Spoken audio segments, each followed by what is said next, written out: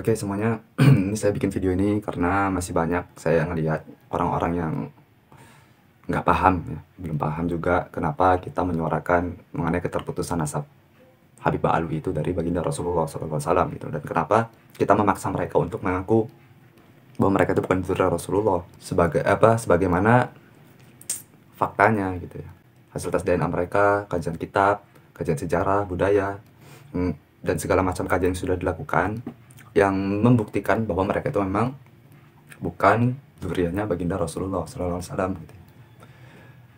Nah, untuk menjawab itu, untuk mengatasi itu, ini saya mau bikin video ngejelasin sekali lagi kepada kalian semua alasan kenapa kami, atau bukan kami ya, kami kan hanya mengikut gitu ya. Pakai Fuad, kayak Imat, KRAT Fakih, Gus Mogi, KRT Nur Ihya, kayak Haji Nur Ihya gitu, dan yang lain-lain itu berkumpulan gitu loh, menyuarakan kebenaran dan meluruskan segala ajaran-ajaran yang menyimpang dari para habib-habib itu, dari para habib itu. Karena para itu udah banyak, habib-habib lagi makin banyak. Pemborosan kata ya teman ya, itu nggak disengaja teman-teman, emang keluar begitu aja gitu, maaf ya.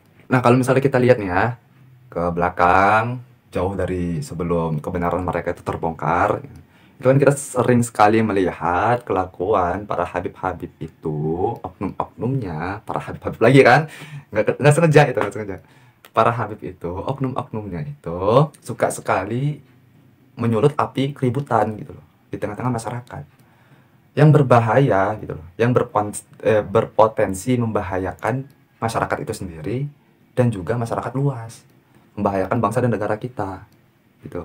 Terlebih lagi ada habib-habib yang kelakuannya itu memang bejat gitu loh kepada masyarakat, dari suka ngambil istri orang, suka ngawinin siri orang, kawin siri kan juga kan, para habib itu kan. Maksudnya tujuan kawin siri itu kan cuman mau nyicip doang sebenarnya mah, ya kan gitu kan. Terus saat berhubungan juga ditambah saat berhubungan juga mintanya yang aneh-aneh habib itu. Ada tuh yang wanita yang udah undang ke acara TV kan, sebelum hubungan suami istri harus nonton itu dulu, Power Ranger. Terus mintanya juga dari belakang gue malu bener gue ngomong kayak gini aja. Ya gitu ya, pokoknya gitu lah.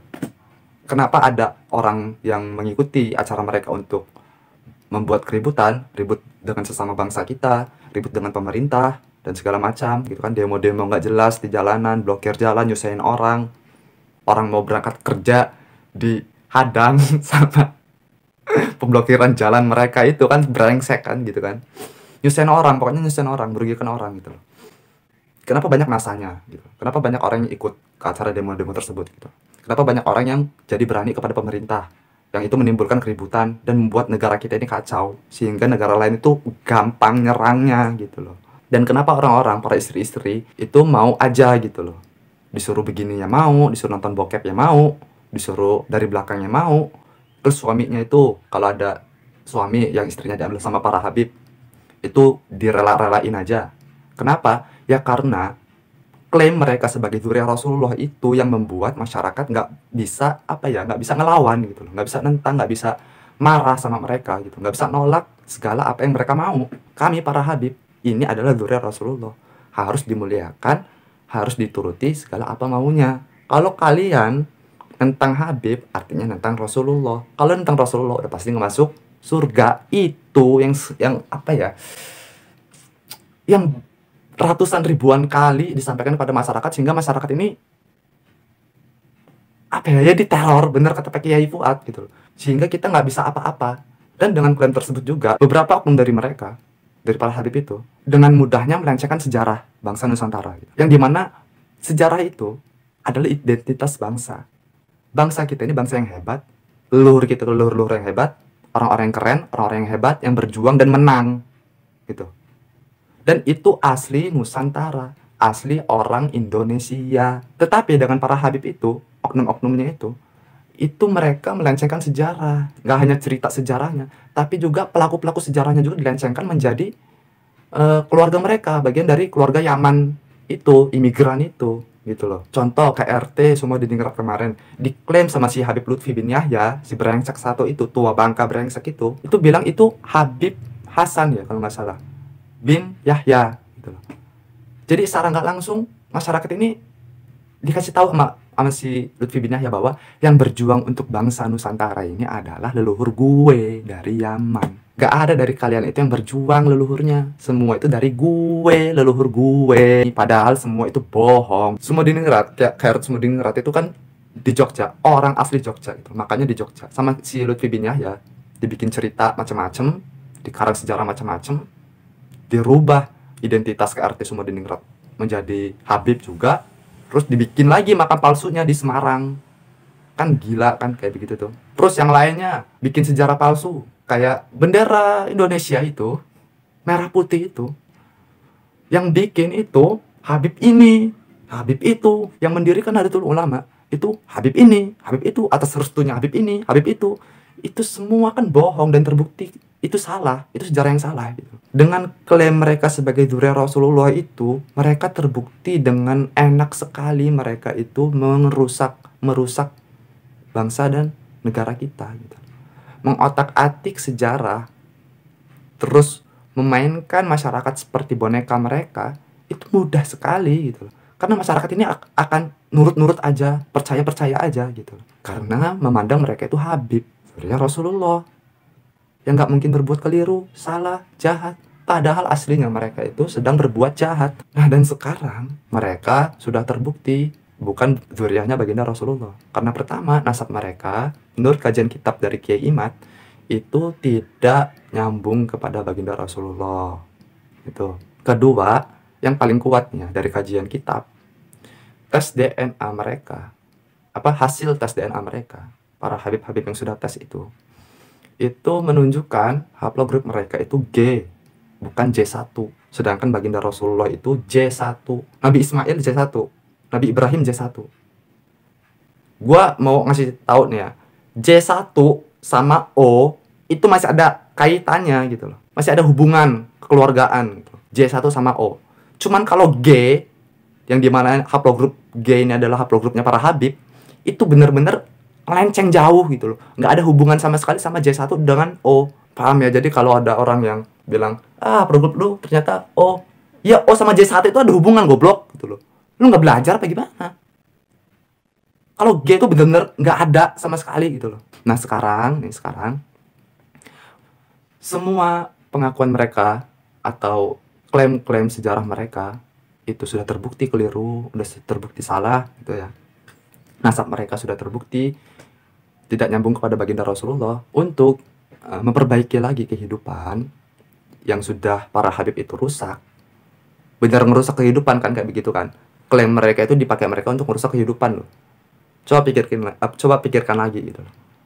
Dari ngelencengin sejarah, merusak sejarah, merubah identitas pahlawan-pahlawan kita, terus kelakuan-kelakuan mereka yang bejat kepada masyarakat, itu kan semuanya ngerugiin kehidupan gitu, merusak kehidupan gitu.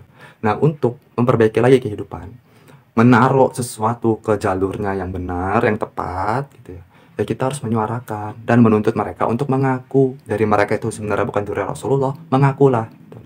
Terus dari kelakuan-kelakuan mereka yang lencengin sejarah dan segala macamnya, minta maaf. Karena Lutfi bin Yahya ini ya, sebenarnya kan nggak cuma Lutfi bin Yahya gitu, ada banyak lagi gitu. Cuman kita ambil si Lutfi bin Yahya aja gitu ya. Lutfi bin Yahya itu seharusnya minta maaf karena apa yang dia sampaikan kepada masyarakat mengenai sejarah-sejarah Nusantara dan tokoh-tokoh pahlawan kita itu semuanya terbukti bohong, keliru. Nggak ada dari Habib yang berjuang untuk bangsa Indonesia, nggak ada di zaman dahulu itu gitu.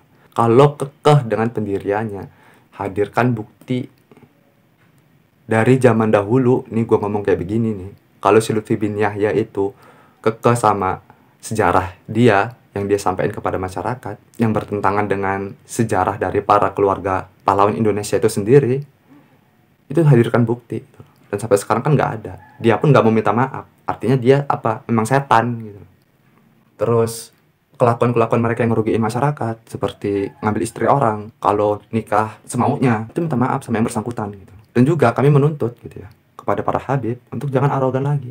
nasab kalian yang kalian pakai untuk dibangga-banggakan dan merendahkan pribumi, kan merendahkan mereka itu. Contohnya si Bahar bin Smith, ketika persidangan itu dia bilang dengan sombongnya, dengan angkuhnya, ngomong di hadapan masyarakat, di hadapan orang-orang, ya, disorot media, itu dia bilang gini, Nabi Muhammad itu kakek lu apa kakek gue? Udah gila nggak lo? Seandainya nih gua zuriyahnya baginda Rasulullah asli, dari jalur bapak, dari jalur ibu asli gitu, itu ngomong kayak gitu tuh butuh ribuan tahun ngisi energi. Asli itu, men, dengan seenaknya dia kayak begitu, ngomong kayak begitu, gila nggak lo? Tujuannya apa kayak begitu? Untuk ngerendahin orang lain gitu. Yang kayak gitu nggak mungkin zuriyah Rasulullah. Karena zuriyah baginda Rasul itu pasti apa ya, ada teguran gitu loh di hatinya itu, jangan ngomong kayak begitu untuk rendahin orang lain gitu.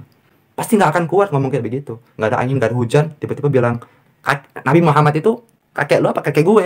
Kok bisa gitu loh, ada di otak dia rambu-rambu untuk ngomong kayak begitu, terus terlontar sama lisannya. Gila nggak? Nah, dengan kebenaran ini yang sudah terbongkar, berhentilah seperti itu gitu. Berhentilah. Nasab kalian itu nggak nyambung kepada baginda Rasulullah, dan nggak pantas untuk kalian merasa lebih tinggi, lebih hebat, lebih mulia dari masyarakat pribumi. Setaralah dalam kehidupan berbangsa dan bernegara, bekerja sama. Itu tanda kalian manusia gitu, bukan setan, ya kan? Si iblis itu kan ceritanya kan ini merasa mulia kan, makanya dia diusir dari surga. Kamu bukan malaikat, kamu iblis, bangsat, jar Tuhan. Astaga. Iya, arogan gitu loh, ngerasa mulia dan merendahkan orang lain gitu loh. Tuh. Nah, makanya itu kita gempur-gempuran. Aku ikutan Kiai Fuad, ikutan Kiai Imat, KRAT Fakih, Gus Mogi, dan yang lain-lain, para kiai-kiai itu untuk menyuarakan kebenaran ini. Aku ikutan aja gitu. Untuk apa? Untuk memperbaiki sistem kehidupan yang sudah para habib itu rusak gitu loh. Itu aja, itu alasannya gitu loh. Bukan untuk apa-apa. Kalau terjadi keributan gitu ya, ya memang harus gitu loh. Jauh lebih baik dibandingkan kita tetap rukun-rukun aja, tapi kita tetap jejelin sama sesuatu yang salah gitu. Yang itu akan dampaknya ke depan akan jauh lebih parah lagi. Karena para habib itu kalau didiemin aja, kalau dibiarkan saja dan tetap dimuliakan, itu si Lutfi bin Yahya itu akan terus-menerus melencengkan sejarah sampai habis sejarah bangsa Nusantara ini, menjadi tokoh-tokohnya itu menjadi orang-orang Yaman semua gitu loh, para habib semua, sehingga kita nggak punya kepedean untuk membanggakan diri kita sendiri bahwa kitalah, leluhur kitalah yang berjasa pada tanah dan air ini gitu. Tanah air ini, Indonesia ini itu ya. Jadi ini penting banget gitu loh. Dan sebenarnya yang membuat ribut, yang ngebuat lama itu kan orang-orang atau ustadz-ustadz, kiai-kiai yang diem aja, atau tuan guru yang diem aja, nggak mau nyampein kebenaran ini kepada murid-muridnya, kepada jamaahnya gitu. Seandainya setelah mendengar kebenaran ini, itu para kiai-kiai semuanya, terus para ustadz-ustadz dan dai-dai semuanya itu menerima kebenaran ini, langsung disampaikan kepada masyarakat gitu.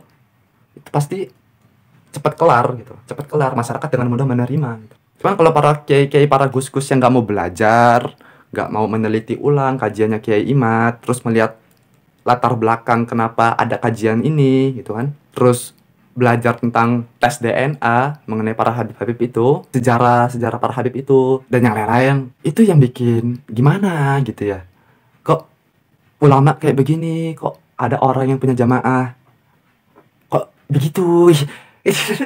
Kayak Ustadz Adi Hidayat kemarin itu loh, kok bingung gitu loh, dia ini kok bingung, kenapa nggak mau belajar gitu, nggak mau belajar. Lu tuh udah punya jamaah, artinya punya jamaah itu punya tanggung jawab. Jamaah lu itu bukan jamaah bukan umatnya setan. itu umatnya baginda Rasulullah yang harus dijaga. Tuh. Betul tadi Hidayat gitu ya. Kamu nggak belajar apa ya? Coba pelajari lagi gitu loh. Mengenai nasab ini, jangan malah bilang sembrono seperti itu. Itu kan bukan bijak, itu namanya sembrono. Ngomong seperti itu. Ngomong ini menimbulkan perpecahan. Bilang kalau Duri Rasulullah tuh ada yang dari Ba'alwi, ada yang dari Wali Songo, itu luar biasa gitu. Itu menyesatkan umat namanya. Tuh. Yang harusnya kamu lindungin, tapi kamu sesatin. Luar biasa kamu tuh. Jadi tolong nggak Hidayat, setelah Hidayat, pelajari lagi. Kamu orang pinter, kamu orang keren lah. Cuman nggak terlalu keren kalau belum paham sudah ngomong. Jadi gitu ya. Dan semoga lekas para ustadz-ustadz itu dan para kiai-kiai, para gus-gus, para tuan guru memahami lah kenapa semua ini terjadi gitu loh.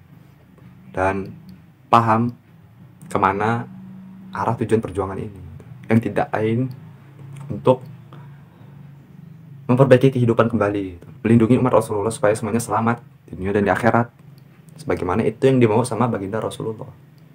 Sedikit catatan untuk tuan guru di Kalimantan Selatan gitu. Itu kalian tuh jangan lagi bergaul sama habib gitu. Kenapa? Karena para habib itu sudah terbukti merusak kehidupan, sudah terbukti keliru, sudah terbukti bohong. Jadi berhentilah gitu loh untuk bergaul sama mereka dan memakai ilmu-ilmu mereka. Jangan jadikan guru sekumpul sebagai alasan kalian untuk tetap mengikuti para habib. Karena di zaman dahulu sama zaman sekarang tuh beda. Tuh ya. Ini durasinya panjang lagi. Aduh. Sorry kawan-kawan. Nggak tahan soalnya untuk mau menyampaikan ini gitu loh. Ini luar biasa mereka itu. Si para habib-habib itu ngerusak bener gitu. Mereka tuh jahat udah. Gitu. Jangan deketin lagi. Jangan dipakai semua ilmu mereka gitu. Pakai aja ilmu luhur-luhur kita. Jadi untuk penutup ya, penyampaian kebenaran ini bukan semata-mata untuk membatalkan nasab seseorang yang ternyata nggak nyambung kepada baginda Rasulullah, tapi melihat klaim sebagai duri Rasulullah dari para habib itu sudah terbukti merusak kehidupan. Makanya kita menuntut para habib itu segera berhenti dengan mengaku bahwa mereka itu bukan duri Rasulullah, sesuai dengan kenyataan yang ada sekarang gitu loh. Sesuai dengan bukti-bukti yang ditemukan sekarang, yang nggak bisa dibantah lagi. Hasil tes DNA mereka, kajian kitab, kajian sejarah itu ya. Untuk apa? Memperbaiki kehidupan lagi gitu. Ngasih masyarakat ini sesuatu yang benar, bukan yang salah. Diterus-terusan dikasihin kepada masyarakat, itu namanya membunuh gitu. Membunuh. Ingat wasiatnya Rasulullah itu umati orangnya gitu loh. Orangnya. Ilmu itu hanya sarana aja untuk nyelamatin orangnya gitu loh. Jadi kita harus kasih ilmu-ilmu yang benar. Contoh, ada orang kelaparan. Rasulullah bilang, kasih makan. Jangan sampai dia mati kelaparan. Kalau kita goblok, tolol, kasih makan asal aja. Kasih makan racun kayak, yang penting dia makan. Kan mati. Dosa kita gitu. Ya kasihlah makanan yang baik gitu loh. Makanan yang layak. Itu baru Rasulullah bilang, itu baru ngasih makan orang namanya gitu. Cuman kalau tolol, goblok, ngasih makan aja. Batu kayak jejelin aja ke mulutnya.